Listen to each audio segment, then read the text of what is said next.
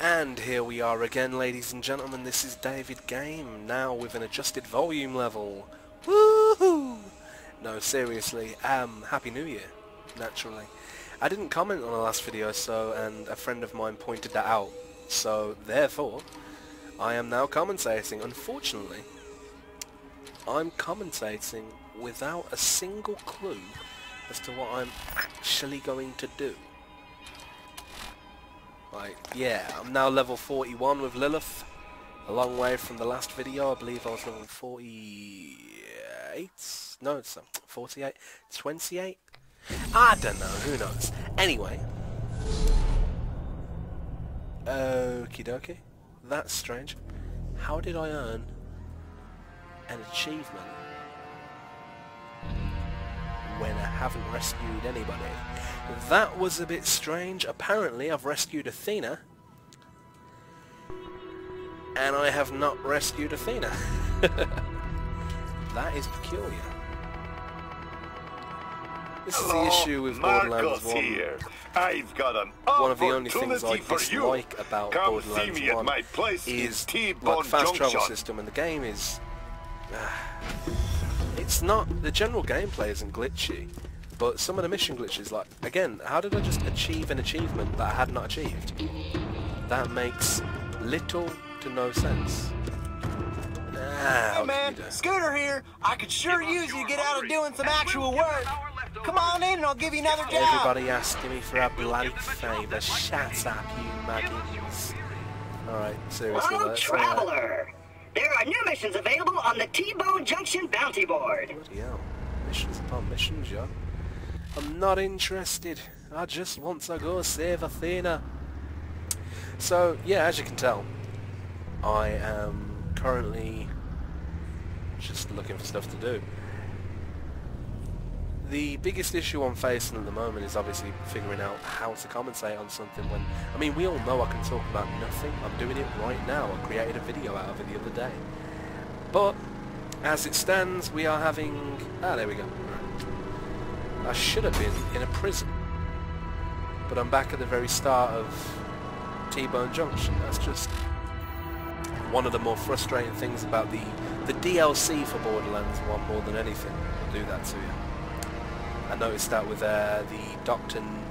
Ned's survival horror, I can't remember it, Zombie Island, whatever. Either way, it was a nuisance. So let's ride on the highway. Woohoo! Go real fast and turn left. If you don't watch South Park, that joke would have just went completely over your head. But, and plus the fact that I didn't do the Carmen voice.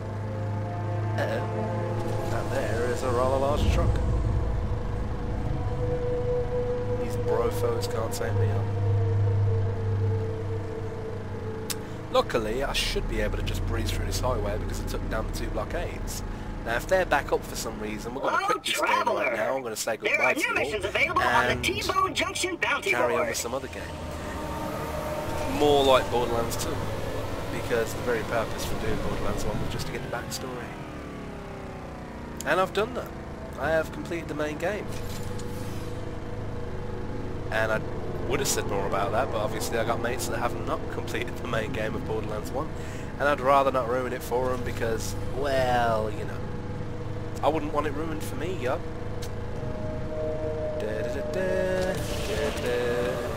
Woohoo! Okay. And this is where it gets on my nerves because now I've got to manoeuvre myself past a blockade. I'd already manoeuvred myself past. Only you can prevent drone fires. I know I'm moaning a lot now, but you gotta understand, I did this like half an hour ago and figured it'd save me inside the bloody dungeon. Not a dungeon, and it did not save me outside of it. Inside of it, and that is really annoying considering it's a save point. And that's the tricky part about Borderlands 1 is a lot of what save points aren't save points at all. They're just, if you die, you will recover there. Yeah, awesome, good times. But if you turn it off, apparently you're not going to re-emerge there, which seems like a very strange oversight. obviously, I mean, clearly they learned from it. Good old Gearbox, they learned from all those issues because Borderlands 2 doesn't suffer from so many, although it still has a few glitches. Like, for instance, anybody using a Necromancer on Borderlands 2 should be very careful of the Buck Up ability, which is the one that regens your shields. Now, I know obviously that's pretty awesome for a solo player. Not so good when you're in group play, and not so good if you actually want to come back to life after having been attacked. You see, you know, I'm talking too much about Borderlands 2 on a Borderlands 1 video. We're gonna lose that. I realise I'm not doing anything.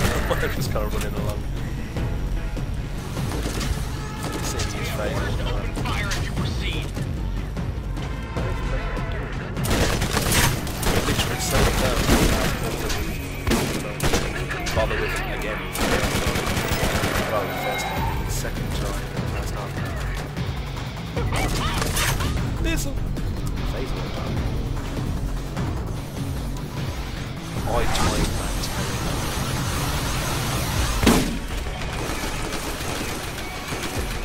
Come on, buddies.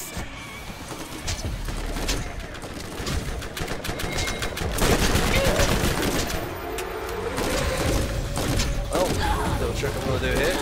Almost get killed and then back to life. As you do. When in doubt, kill something. That's pretty much the theory behind Borderlands is if in doubt, shoot a lot of shit. Righty then. See you.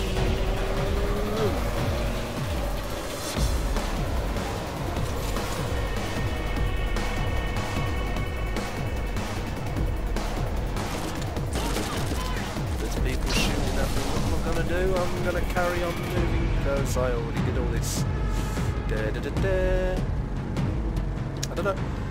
I just watched the episode of The Big Bang Theory again where they missed out on the Indiana Jones film, and that's why I've got the theme tune stuck in my head now.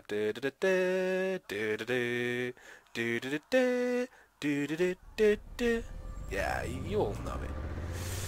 It's all up in my head now. Anyway, I hope you're all having a good New Year so far.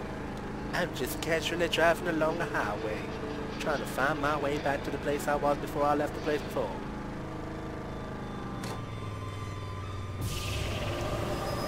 Oh, yeah, that was too cocky of me. Trying that one when I was trying to get up on that ledge. Just wasn't going to happen for me. It was not going down like that Gearbox said. They said, no! You got to find the real way round, boy. And that I shall. That I shall. Questions with Jose. Ah! Okie dokie. Exactly where I wish to go.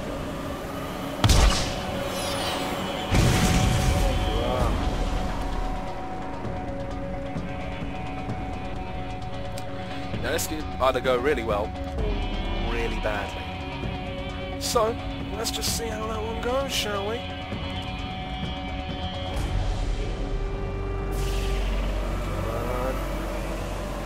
There we go. Through the hole, baby. Through the hole. Take it to the hole. Alright. So, we are now reaching where I was recently. So we're going to get some killing going on, shall we? Not that I condone killing outside of controlled environment now. Alright, we're in. Any chance they didn't notice that one? Yeah, I think they did. Well, we're gonna die. As you can see, they're melting due to my Phoenix ability. That's always fun. And to put more perspective on the phase walk ability,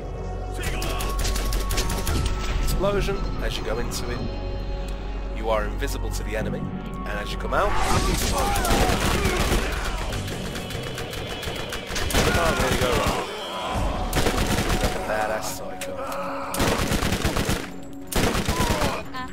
Down you go, buddy. Down you go. Alright, so the first time ever in my entire life, unlike that highway, let's go through Lockdown Palace. The Crimson Lance medics deploy turrets that heal other members of the Lance, making them a formidable enemy. I just thought I'd make the loading screen a bit more interesting for you. Now, let's restock up on some ammo. We can't be rolling into gunfights without ammo now, can we? You know, you can't really roll up and be like, hold on lads, I've got no ammo left, and they all put the guns down and go, yeah, no problem mate, if you just want to run back to that. No, it doesn't happen like that. You need ammo. You need to survive. That is a very nice message. Now, who have I got?